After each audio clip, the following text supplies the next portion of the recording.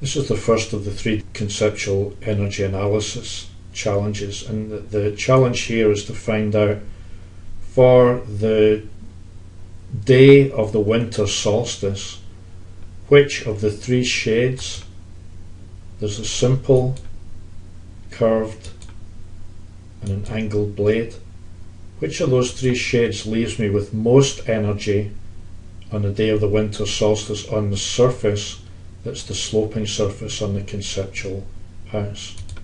Now to help with that, what you've got is you've got settings with views where you can preview the conditions there, let's say the summer solstice or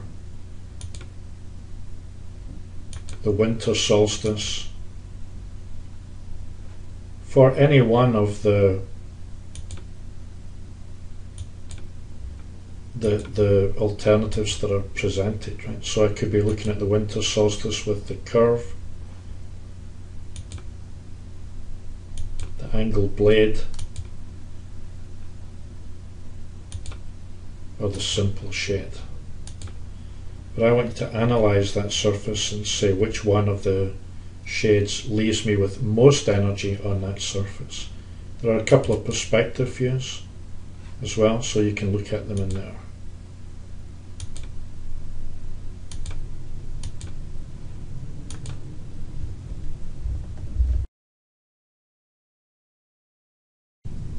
I want to find out how much solar radiation or insolation I'm getting on the surface here, and I need first of all to switch to the design option that lets me access the geometry that's part of the shade simple.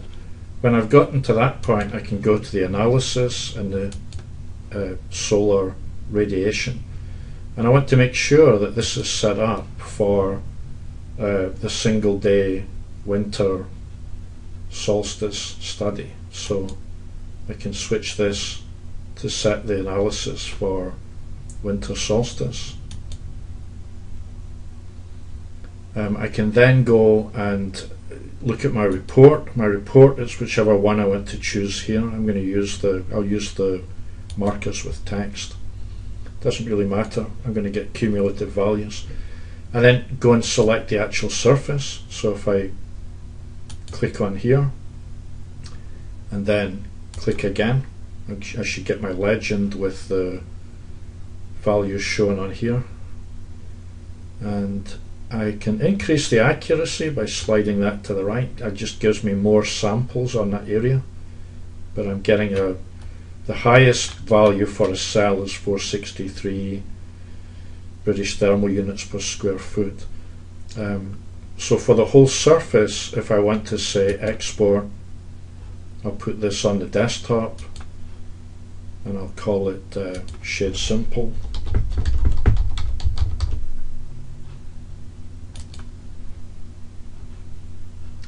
I should be able to switch to the curve panels.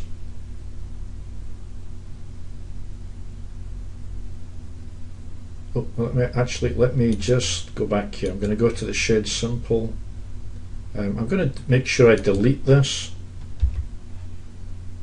and I'm unselecting that surface. Then I'm switching to, oops, it's unselected. Then I'm switching to curve panels, selecting the surface here.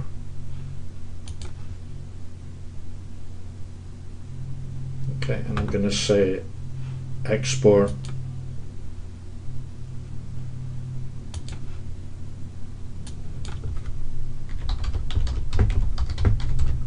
curve panels. Just to make sure I kind of keep this clean, I'm deleting the study and I'm unselecting that surface. And then I'm going to angled blade, selecting the surface there, and exporting, angled blade.